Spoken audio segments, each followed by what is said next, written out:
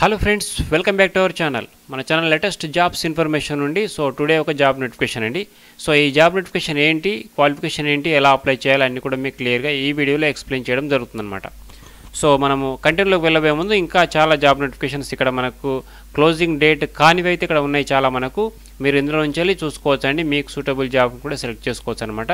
So అదేవిధంగా మన ఛానల్ని ఫాలో అవుతుండండి, మరిన్ని జాబ్ నోటిఫికేషన్స్ మీరు పొందగలుగుతారు. ఓకే, ఇక మనము లేట్ చేయకుండా కంటెంట్లోకి వెళ్దాం. ఆ జాబ్ నోటిఫికేషన్ ఏంటి, సో ఏ విధంగా అప్లై చేయాలి, ఎన్ని వేకెన్సీస్ ఉన్నాయి అన్నీ కూడా మనం క్లియర్గా చూద్దాం అనమాట. ఇక మనకు ఇక్కడ కనిపిస్తుంది కదా, ఇది ఆర్మీ పబ్లిక్ స్కూల్ రామకృష్ణపురం నుంచి మీకు ఈ జాబ్ నోటిఫికేషన్ రావడం జరిగిందనమాట. సో దీని నుంచి వచ్చిన జాబ్ నోటిఫికేషన్ ఏంటంటే మనకు నాన్ టీచింగ్ స్టాఫ్ అనమాట. అంటే టీచింగ్ స్టాఫ్ ఉంటుంది, నాన్ టీచింగ్ స్టాఫ్ ఉంటుంది. బట్ ఇప్పుడు మనకు వచ్చేసి అడ్మినిస్ట్రేషన్ స్టాఫ్ వేకెన్సీ నోటిఫికేషన్ అని చెప్పేసి కనిపిస్తుంది కదా. సో అంటే నాన్ టీచింగ్ స్టాఫ్ సంబంధించినటువంటి నోటిఫికేషన్ అని చెప్పేసి అనుకోవచ్చు మనము.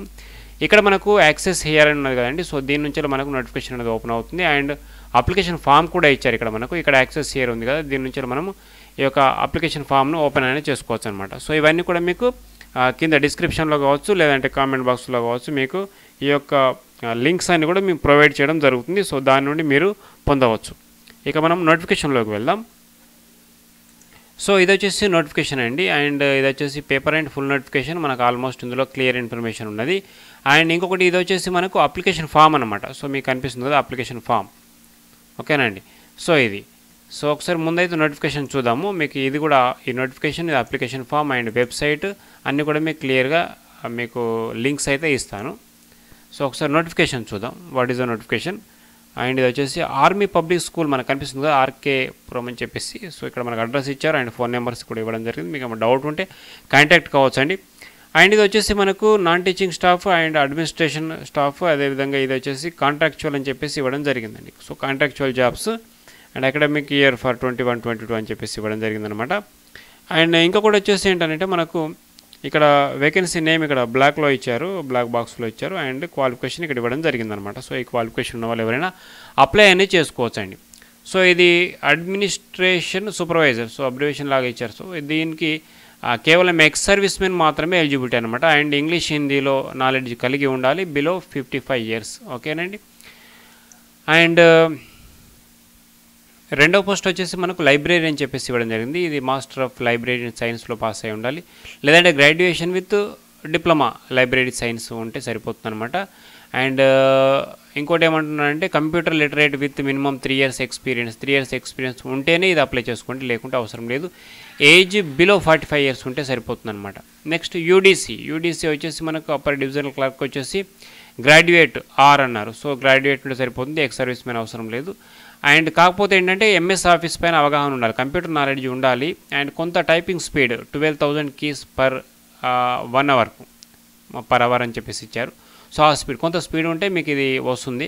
సో అది ఉండాలన్నమాట, ఇది ఇక్కడ మనకి ఇచ్చారనమాట. అండ్ ఇంటర్నెట్ ఈమెయిల్కి సంబంధించి బేసిక్ నాలెడ్జ్ అయితే ఉండాలి. అండ్ అకౌంటింగ్ నాలెడ్జ్ కూడా ఉండాలి. And communication in English Hindi knowledge ఉండాలన్నమాట. సో బిలో 55 years అని చెప్పేసి ఇవ్వడం జరిగిందనమాట. నెక్స్ట్ ఎల్డీసీకి వచ్చేసి గ్రాడ్యుయేట్ ఆర్ అని ఇచ్చారు. సో మనకి ఎక్స్ సర్వీస్ మెన్ అవసరం లేదు, అండ్ గ్రాడ్యుయేట్ వాళ్ళు అప్లై చేసుకోవచ్చు.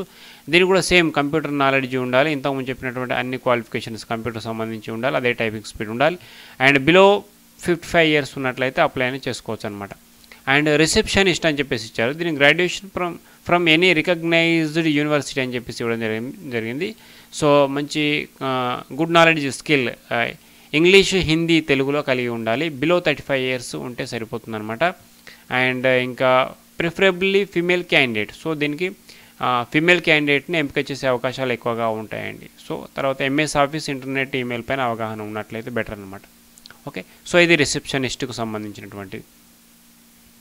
నెక్స్ట్ ల్యాబ్ అటెండెంట్ అని చెప్పేసి బయాలజీ ల్యాబ్ అటెండెంట్ 10+2 సైన్స్ కలిగి ఉండాలి. అంటే 10+2 సైన్స్ ఆల్మోస్ట్ ఇక్కడ మనకు బయాలజీ ఇచ్చారు కాబట్టి బైపీసీ క్యాండిడేట్స్కి అయితే ఎలిజిబిలిటీ ఉంటుందన్నమాట. కంప్యూటర్ నాలెడ్జ్ ఉండాలి, కొంత internet email. So computer MS office knowledge కలిగి ఉంటే సరిపోతుంది, but experience no need. And below 40 years ఉంటే సరిపోతుంది అనమాట. నెక్స్ట్ అసిస్టెంట్ లైబ్రరీ అని చెప్పేసి ఒక పోస్ట్ ఉంది. దీనికి బ్యాచిలర్ ఆఫ్ లైబ్రరీ సైన్స్ ఏదైతే ఉందో అది పాస్ అయి ఉంటే సరిపోతుంది. అండ్ కంప్యూటర్ నాలెడ్జ్ ఉండాలన్నమాట, లేదంటే graduate with diploma in computer. So graduate diploma ఏదైతే మనకు లైబ్రరీ సైన్స్ చదివి ఉండాలని చెప్పేసి ఇవ్వడం జరిగిందనమాట. అండ్ దీనికి వచ్చేసి బిలో 40 ఇయర్స్ ఉంటే సరిపోతుందండి. సో ఇది మన clear information. And computer lab technician అని చెప్పేసి ఒక పోస్ట్ అయితే ఉన్నది ఇక్కడ మనకు కనిపిస్తుంది కదా. సో దీనికి వచ్చేసి మినిమం 10+2 తోని 1 year diploma in computer science ఉంటే సరిపోతుందండి. సో ఇది ఎందుకంటే ఇంటర్మీడియట్ ఉండి కంప్యూటర్ సైన్స్లో డిప్లొమా కోర్స్ ఉంటుంది, DCA లాంటి కోర్స్ ఉంటుంది కదా. సో అది ఉంటే సరిపోతుంది అనమాట. అండ్ దీనికి కొంచెం knowledge of hardware and so కొంత నెట్వర్కింగ్ సంబంధించి సో అది కలిగి ఉంటే సరిపోతుందని చెప్పడం జరుగుతుంది. బిలో 40 ఇయర్స్ ఉంటే సరిపోతుంది అనమాట. అండ్ దీనికి వచ్చేసి ఇంకొక పోస్ట్ వచ్చేసి మన కంప్యూటర్ ల్యాబ్ అసిస్టెంట్ అని చెప్పేసి ఇది కూడా ఇంటర్మీడియట్ పాస్ అయ్యి ఉంటే సరిపోతుంది. ఎనీ ఇంటర్మీడియట్ ఎంపీసీ కావచ్చు, బైపీసీ కావచ్చు, ఏదైనా కావచ్చు. And 1 year diploma in computer science. So computer diploma అనేది ఒక 1 ఇయర్ ఉండాలి దీనికి. ఇంతకుముందు వచ్చేసి కూడా 1 ఇయర్ అని చెప్పడం జరుగుతుంది. సో తర్వాత దీనికి వచ్చేసి మనకు knowledge of internet, email, MS office ఉంటే సరిపోతుంది. అండ్ బిలో 40 ఇయర్స్ ఇది మస్ట్ అనమాట. అండ్ ఇంకొకటి మల్టీ టాస్కింగ్ స్టాఫ్ అని చెప్పేసి మీకు ఒకటి ఇక్కడ కనిపిస్తుంది కదా. సో దీనికి వచ్చేసి మనకు ఇవి 2 పోస్టులు అనమాట. అండ్ ఇది matriculation or equivalent. So SSC are equivalent ఏదైనా ఒకటి పాస్ అంటే SSC పాస్ అయి ఉంటే సరిపోతుంది అనమాట. అండ్ బిలో 35 ఇయర్స్ ఉన్న అటువంటి వాళ్ళు ఎవరైనా ఎలిజిబిలిటీ ఉంటుంది. అండ్ కంప్యూటర్ నాలెడ్జ్ కొంత ఉండాలి. CCTV ఆపరేటింగ్ నాలెడ్జ్ ఉన్నట్లయితే ప్రిఫరెన్స్ ఇస్తారు, లేకున్నా కానీ అప్లై చేసుకోవచ్చు. బట్ ఇది ఉంటే కొంత ప్రిఫరెన్స్ అనేది ఎక్కువగా ఉంటుంది కాబట్టి సో అదొకసారి చూసుకోండి. ఇంకా నెక్స్ట్ వచ్చేసి మనకు పారామెడికల్ నర్సింగ్ అసిస్టెంట్ అని చెప్పేసి ఇది ఒక పోస్ట్ ఉన్నది. ఇది కూడా 10+2 అండ్ ఇంటర్మీడియట్ పాస్ అయి ఉండాలి with science, physics, chemistry, biology అనమాట. అండ్ ఇంకొకటి ఏంటంటే విత్ 50%తో పాస్ అయి ఉండాలని చెప్పేసి అండ్ 40% ఇన్ ఈచ్ సబ్జెక్ట్ ఉండాలని చెప్పేసి ఒకటి చెప్పడం జరుగుతుందన్నమాట. Okay, pass EMT basic B emergency medical technician అనేది ఒకటి ఉండాలి. And EMT intermediate. సో ఇవి ఈ EMTకి సంబంధించినటువంటి సర్టిఫికెట్స్ ఉన్న వాళ్ళే అప్లై చేసుకోవచ్చు అని చెప్పేసి ఇవ్వడం జరిగింది. అండ్ ఏజ్ బిలో 45 ఇయర్స్ అనమాట. ఇంకా నెక్స్ట్ వచ్చేసి ఇంకా కొన్ని పోస్టులు ఉన్నాయి మనకి ఇక్కడ.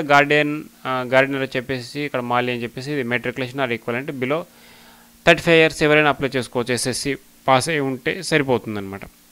And watch and ward staff అని చెప్పేసి చౌకీదార్ అని చెప్పేసి ఇది కూడా matriculation or equivalent below 35 years అనమాట. And medical categories should be shape 1. So ఇది ఒకసారి నాకు ఐడియాలో ఇది ఒకసారి చూసుకోండి. అండ్ సో ఇది ఒకసారి నెక్స్ట్ వచ్చేసి మనకు ఎలక్ట్రీషియన్ 1 అని చెప్పేసి ఇది మెట్రికులేషన్ ఆర్ ఈక్వలెంట్ అని చెప్పేసి ఇది కూడా ఇవ్వడం జరిగింది కదా. సో తర్వాత ITI in electrician are equivalent course. So ఇది 1 to 5 ఇయర్స్ ఎక్స్పీరియన్స్ అయితే ఉండాలి. మినిమం 1 ఇయర్ ఎక్స్పీరియన్స్ అన్న కలిగి ఉండాలని చెప్పడం జరుగుతుంది. సో బిలో 35 ఇయర్స్ అనమాట. సో ఈ ITI అయితే ఉండాలని చెప్పడం జరుగుతుంది. ఆర్ ఈక్వలెంట్ కోర్సు అంటే ఇంకా ITI లేదా వొకేషనల్ కోర్స్ అట్లాంటివి ఉంటాయి కదా ఎలక్ట్రీషియన్. సో అవి చేసిన వాళ్ళు కూడా ఎలిజిబిలిటీ. బట్ ఒక 1 ఇయర్ మినిమం అనే ఎక్స్పీరియన్స్ అనేది కలిగి ఉండాలని చెప్పడం జరుగుతుంది అనమాట. సో ఇవి మెయిన్గా వచ్చేసి మనకు ఏవేవి జాబ్స్ ఉన్నాయి, సో వాటికి సంబంధించిన క్వాలిఫికేషన్స్ ఏంటి అన్నది ఇవ్వడం జరిగిందనమాట. ఓకేనా అండి. సో ఇది అప్లికేషన్ ఫామ్ మీకు ఇక్కడ ఇచ్చినటువంటి అప్లికేషన్ ఫామ్ నేను కూడా లింక్ ఇస్తాను, అది డౌన్లోడ్ చేసుకోండి. అండ్ మళ్ళీ ఒకసారి మీరు ఇది చదువుకోండి అప్లై చేసేవాళ్ళు. అండ్ తర్వాత ఒక DD అయితే తీయాల్సి ఉంటుందని చెప్పడం జరుగుతుంది అనమాట. సో DD వచ్చేసి favour of 100 rupees DD favour of army public school RK Puram అని చెప్పేసి తీయాల్సి ఉంటుంది అనమాట. అండ్ సో ఫిబ్రవరి 5 లోపు హ్యాండ్ ద్వారా సబ్మిట్ చేసినా లేదంటే పోస్టల్ ద్వారా సెండ్ చేసినా కానీ ఓకే అనమాట. సో హ్యాండ్ ఆర్ పోస్ట్ అనమాట. సో అడ్రస్ అయితే పైన ఇచ్చారు కదా, సో అదే అడ్రస్ అనమాట. So army public school RK Puram flyover Secunderabad అని చెప్పేసి సో ఇదే అడ్రస్ అండ్ పంపిస్తే సరిపోతుందండి. సో దీంతో పాటుగా మీరు ఏంటంటే మీ ఏదైతే qualification and experience certificates xerox అన్నీ కూడా సో ఆ జిరాక్స్ మాత్రమే అవి అటాచ్ చేసి పంపించండి. విత్ DD 100 రూపీస్తో పంపించాల్సి ఉంటుందన్నమాట. తర్వాత వాళ్ళు మీకు పోస్ట్ ద్వారా కావచ్చు లేకుంటే డైరెక్ట్గా మీకు ఉన్న మొబైల్కు అని మీరు అందులో మొబైల్ నేమ్, ఈమెయిల్ అడ్రస్ కరెక్ట్గా మెన్షన్ చేస్తే దానికి మళ్ళీ ఇన్ఫర్మేషన్ అనేది రావడం జరుగుతుంది. మనకు వాళ్ళు ఇంటిమేట్ చేస్తారు, తద్వారా మళ్ళీ సెలక్షన్ ప్రాసెస్ అనేది ఉంటుందన్నమాట. సో ఇది అండి RK Puram so army public school నుంచి వచ్చినటువంటి non teaching staff notification. And ఇంకా మరొక వీడియోలో మళ్ళీ కలుసుకుందాం. Until then thank you for watching and have a nice day.